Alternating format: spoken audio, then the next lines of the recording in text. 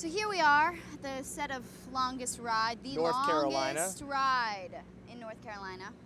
And we're filming a scene today where it's actually the inside of the truck after we've met Ira. And now we're trying to take him to the hospital because he's all beaten up.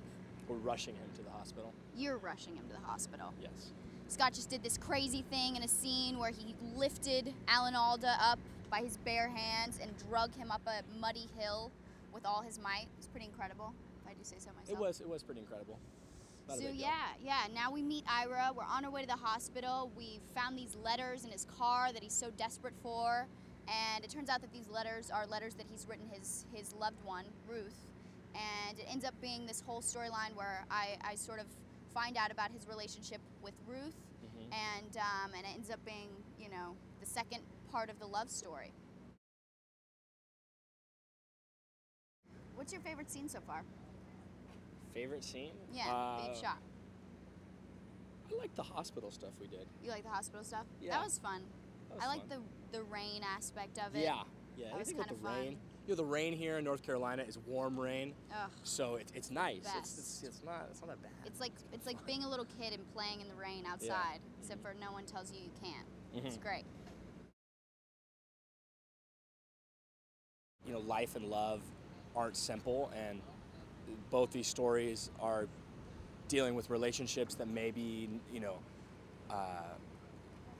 at times seeming that they're not going to work out, and it's about, you know, making that sacrifice. Yeah, making sacrifice. And choosing to make the sacrifice if it's worth something to you.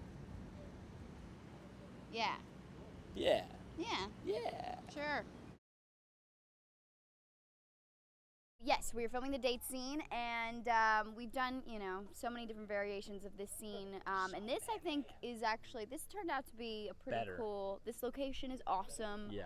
There's like, you know, it's beautiful, it's quiet, it's private, and it's pretty romantic, I'm not gonna lie. If somebody did this for me, I'd be like, okay, what do you want? I'm not having sex with you yet. You know what I mean? Yet, she said yet, though. Whatever.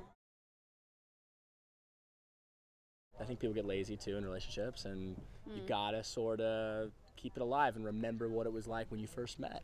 Yeah, but grand gestures, I mean, it's a little like, I don't know. I'm more of a fan of like keep it simple, keep it sweet. And the things that mean most to me are like, you know. The little things? The little things. Yeah, it doesn't have to be big. You say grand, like, oh my God. But this is pretty grand. I mean, it's like you rented out a whole space. Date, you know? I mean, I love it for this. It's great, you know, and for the first date. We really got to sell the fact that we like each other, because that's not happening. It's not happening. I love Scott. He's the best. I'm going to miss him so much. I'm going to miss my buddy. I don't have many buddies. Like guy buds, you know.